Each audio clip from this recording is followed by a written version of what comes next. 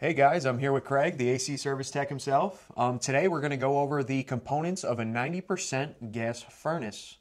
So to start off with that, if you come in a little closer here, we have the blower cabinet. And within the blower cabinet, we have the IFC board, your 24-volt transformer.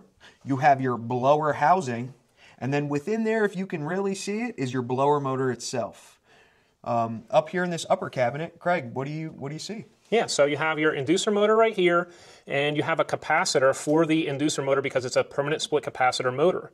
Then you have two pressure switches, one here that's attached to the condensate trap to make sure that it's not overfilled, and then you have a second one that's monitoring the pressure on the inducer motor housing. And then right here you have your exhaust pipe, and so that goes out to the outdoor air. And here you have your intake air for the combustion of the gas furnace. What's next? Other than that, Craig, we have our gas valve. And then if you take a look up here, you have your hot surface igniter. And then here's your flame sensor, which proves that your unit is producing a flame.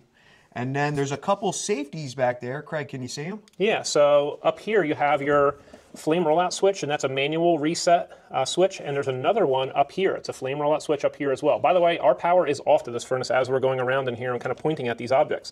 They are a little hard to see, and back here there is a high temperature limit switch, and so that just has a little bimetal disc in there. If it gets too hot, like the heat exchanger is overheating, then it's going to open up the electrical circuit.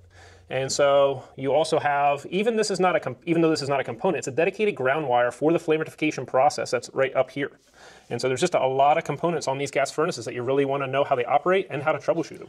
Guys, when you're working on these pieces of equipment, it is crucial to know all the components. So I just want to thank Craig again for having me down here to check out all of his equipment. And if you're liking this content, please like and subscribe because you guys are the ones who keep me going. Thanks.